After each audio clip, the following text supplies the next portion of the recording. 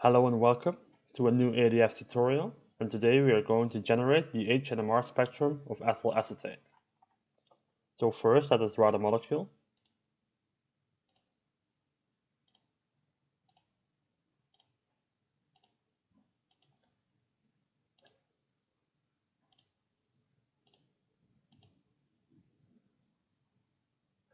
And add hydrogens.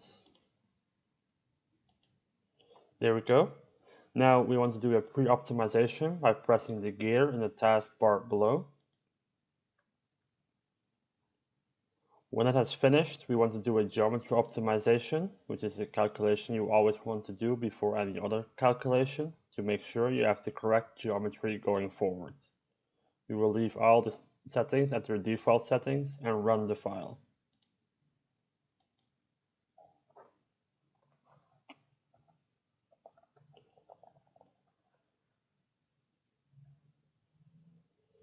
It shouldn't take very long, and after it is finished it will ask us to read new coordinates and we will press yes.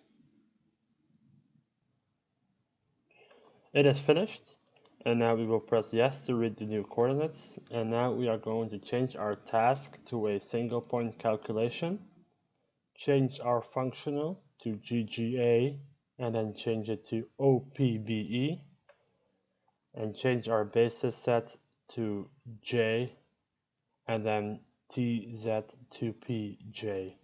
These are some settings that are designed for NMR calculations, which we are doing today, so you should use these ones. Now we will move over to the Properties tab and select NMR. We want shielding for all H atoms and also perturbing responding all H atoms. If you have any alcohols present in your molecule, you may want to exclude these as they may mess with your calculations.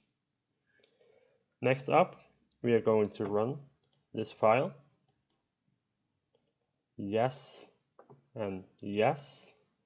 This will take approximately 10 minutes, and I will cut to you guys back when the calculation has finished. Okay, for me it took a little bit longer than 10 minutes, but it all depends on the hardware you have. Now the calculation has finished, and we will go to SCM and press Spectra, which will show us the NMR spectrum. Now the first thing that we want to do is change the width to 0.01, make it a little bit cleaner, and engage coupling. Now the spectrum looks a bit like a mess, and this is because it does not distinguish chemically equivalent hydrogens. Now to engage this, we go to NMR, and we will press chemical equivalent regions. There we go. Now you can see the colored spheres around the chemical equivalent hydrogens, and we see the spectrum now. It's a lot better.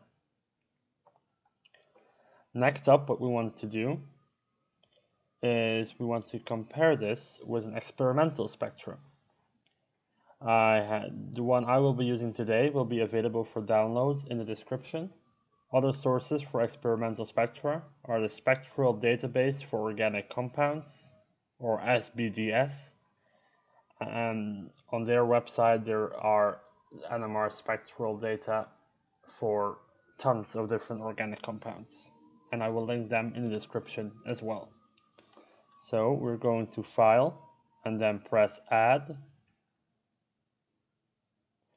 and I will open this XY file, which is the one that is available for download in the description.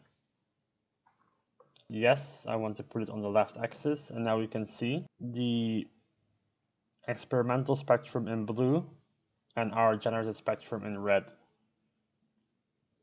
Now we want to overlap these spectra, and we do that by going to Tools and then Optimize SIM-IR Spectra Overlap.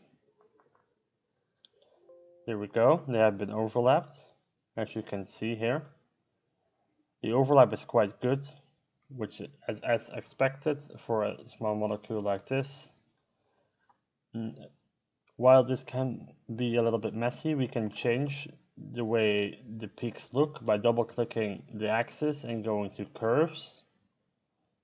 And instead of Curve, you want to press sticks and press OK. Now instead of curves, they will just be single sticks. Thank you all for watching. This was the ADF tutorial on how to generate the proton NMR spectrum of ethyl acetate. I hope this was useful for you. If it was, please leave a like down below. And please let us know in the comments what tutorial you would like to see next. Take care.